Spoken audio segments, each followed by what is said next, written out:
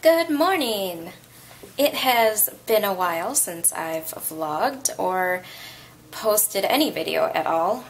February was quite a busy month. I was just involved in a lot of work, and making videos was definitely something on my mind, but it ended up having to be pushed to kind of the bottom of the list. But I definitely had a lot of things that I wanted to cover, and I thought maybe doing a vlog style would be a little bit easier for me instead of doing a whole sit-down setup.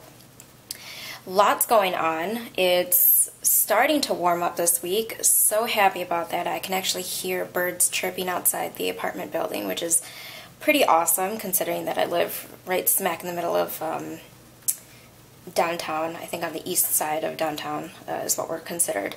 So the lake is actually thawing out. It is 52 right now, which is incredible.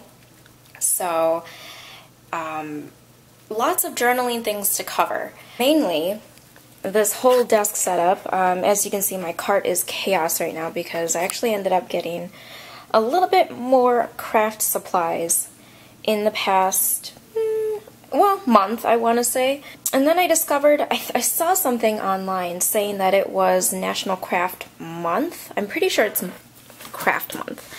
And I kind of embraced that because I started quite a few projects, just a few little ones, because I didn't want anything too elaborate.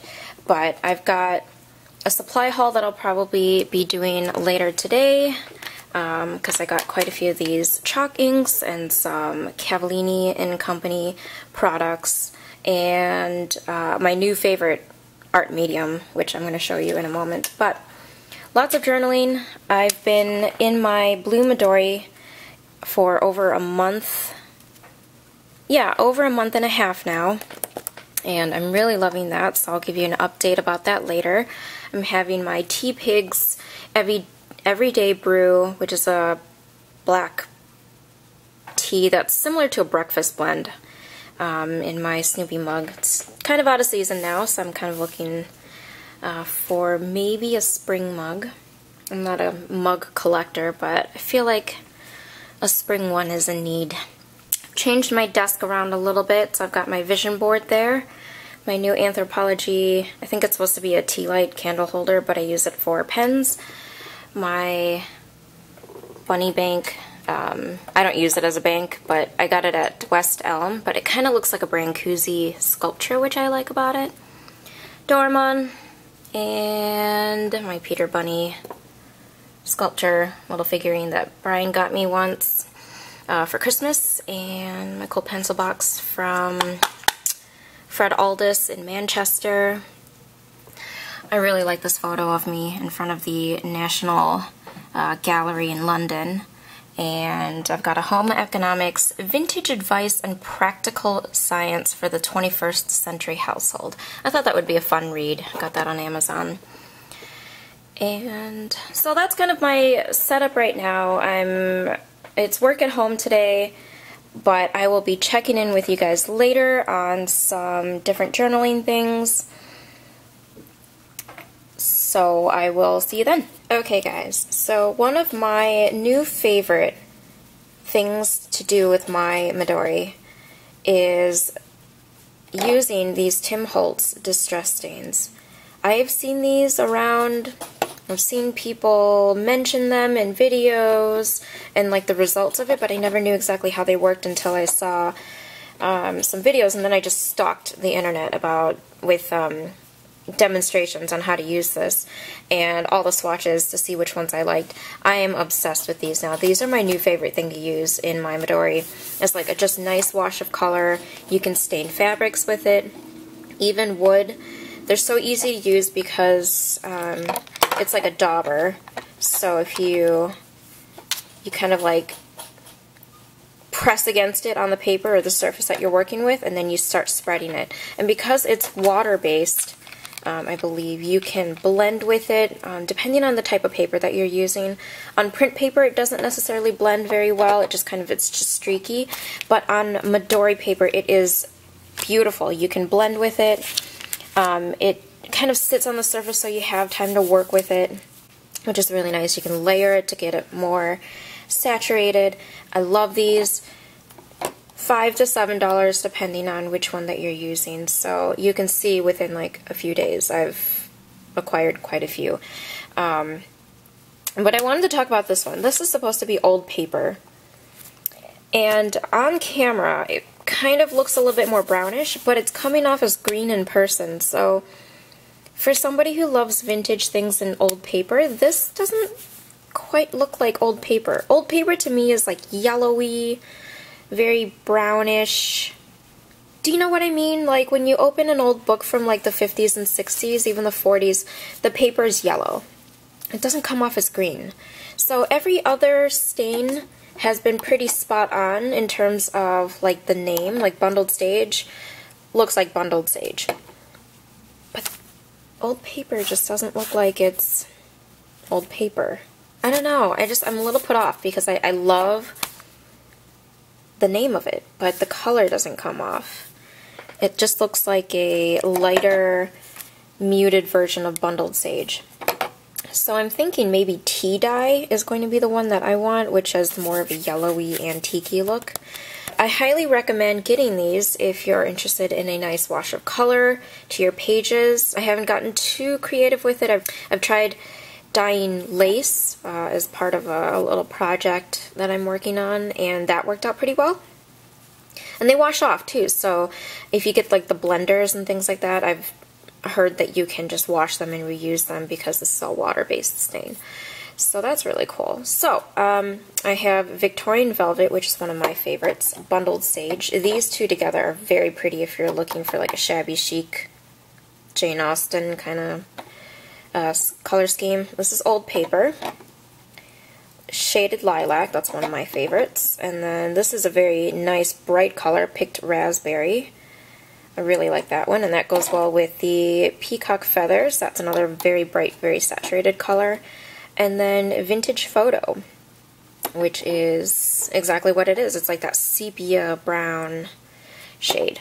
So those are my new favorite things to play with, and I'll check in with you guys later with more goodies that I've gotten in the past month. So I thought I'd do a little haul for you. This is stuff that was not just one big shopping spree. It was things that I've just accumulated over the past month or so. And hopefully, like this stuff that I'm about to show you is still available at Joann's. The rest I know are definitely available in case you're interested. So these are the Jolie's Boutique's adhesive labels, and they're just in like the little Paris section of Joann's, which is usually like the aisles where they have all their seasonal decorative stuff and their, you know, whatever lines that they decide to come up with. And it was like $6, which obviously at Joann's you can get them on sale, but it's 112 pieces each pack, 124 for this one, and they're all stickers. They're all just sticker labels that you can just peel off the backs of. They were a great deal, so hopefully you guys can still find them.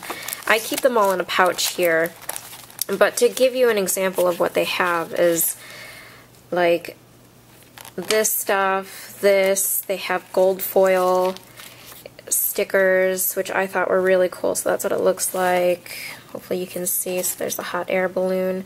But it was such a great deal. When they first came out, I bought them not on sale because I'm like, you know what, this stuff usually sells out if you're interested. And I actually managed to get one more pack while it was on sale before they were just completely wiped out from my store. But they're just so pretty, and they have, it's a huge pack of stuff that you can get for a really good deal. Even if you paid $6, that's a lot of like little journaling bits that you can stick in your journal. So Jolie's Boutique's adhesive labels. So they have this kind of like idea that you can use them for art projects, but I think it's a great thing for journaling, sticking in your Midori. Even if you're a scrapbooker, that would be a great thing if you're interested in like Paris, shabby chic, things like that. And then I had mentioned those stains. I did pick that up, but then I also wanted some kind of like Tim Holtz-y things because I was just really in the mood for Tim Holtz things. So I got 3 packs of Rub-Ons. This is the Botanical theme, 2 sheets each. So there's plenty. This is the Elements. I've had this one before and I really like it. And then Special Delivery, because I like the whole airmail theme, especially for when I travel, which I've got some things coming up planned, so these will come in handy. And then I'm really into stamping, so I got this one at my local stationery shop. This is the Vintage Office Rubber Stamps set. So when you open it up, it does come with an ink pad and all these nice wooden stamps. I like that they come in their own cases, so I don't have to worry about storing it. And then I really wanted the Par Avion rubber stamps set, which I have been using a lot. And I'll show you why in a moment too. So I love using this one a lot. Along with that kind of airmail theme, I originally had ordered this from Amazon through like a different seller, and they accidentally sent me the postcards instead. They were so nice about it because I emailed them and I said, well, I ordered the stickers, because these stickers are hard to find. They're sold out on Amazon themselves, so I had to go through a seller through Amazon for it, and they actually happened to have it. Or no, I think I had to search it online, not through Amazon. And if I can find their shop contact info, I'll link it below, because their customer service was excellent. The guy got back to me as soon as possible saying, hey, we found this, it was on the packaging table, so I'll send it out right away. It was priority shipping, so I got everything pretty quickly, and I was able to keep the postcards, which was really nice. So I have a set of postcards now, so that'll be great for pen paling. And I love this set of stickers, I get free 2-day shipping, is when you buy these individually, they're so much more expensive than buying them in a set. Because I originally just wanted the black, and I possibly wanted the red. The black one was like $6, this was like $5. This whole set was $8. So it was just worth it for me to buy the whole set, and then, like, if I didn't end up using these other two colors, or whatever colors that come in those Versa sets, I could always give away to other crafters. So now I have a yellow one and a white one for if I do want to use it. But mainly I use these two, especially with the airmail theme. It kind of works out. And I don't know, I like the whole stamping and stopping and taking time to work on my pages. So in a way, that's kind of what I've been using. If you guys want a more in-depth what my favorite journaling items have been lately, I could definitely do a video for you. But that's what I've got so far. So hopefully I'll be able to have more of a dedicated journal update for you guys. But that's what's happening. I am going to go have lunch and eat. Yes, eat. Food is good. So I don't know if you guys do this. Maybe it's because I just get really excited with travel plans, or I'm just a planner in general, but who likes to do things months in advance. Anyway, so I'm planning a trip, and I'll let you guys know when I do finalize it, but do you guys do the same thing where you kind of know what theme you want to go with, or just you collect little bits and pieces and just throw it in with possibly the insert that you want? Because that's what I've been doing for the past month or so. I have another Pan Am insert, and because I want it to be travel themed, I've thrown in like the washi tape card that I have, and anything that has anything to do with travel or whatnot, like that's a washi sheet, washi tape sheet, some journal cards that have a travel theme, some Pan Am stickers and such.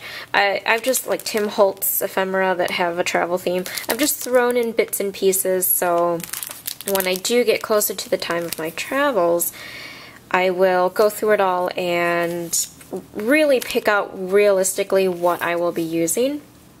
I don't know, that's just, I like doing that because it just kind of keeps me motivated, like something to look forward to, especially because lately I've only been able to do one big trip per year. Hopefully in the next year or so we'll be able to do a little bit more traveling, but that's what I've been doing. That's a little side thing that I've got. I think I'm going to end it here. I hope you guys enjoyed the short little, I guess, journal ramblings video and are doing lots of creative things yourself. I don't know if you guys are aware that it's National Craft Month, or maybe I just made that up in my head, but I hope you guys are seeking out new exciting projects and just having fun journaling yourselves. Let me know what your journaling progress is so far this year. I have been loving my blue Midori, and maybe I will do a kind of like a I've been in this for 2 months update, what I think about it. Some things have changed in it, and I don't know, I find journaling so therapeutic, and it's a part of me, so I can't imagine not doing it every day, or almost every day. So I know somebody has requested a video on what kind of things I journal about, so hopefully I will be able to do a dedicated video soon on journaling ideas and what I use my journal for personally, so you guys get kind of an insight on, you know, what you guys can do with your journals if you guys are having writer's block or just not feeling inspired or motivated to do it. Hopefully those ideas will kind of jog something. So I hope you guys are all doing well. Thank you so much to my new subscribers, and for my current subscribers who you guys are just continually supporting me and making great comments on my videos and encouraging me. I just think this is a great community, and I really like YouTube as that outlet for, you know, reaching out to people who have similar hobbies and interests. So I will hopefully see you guys soon. Bye!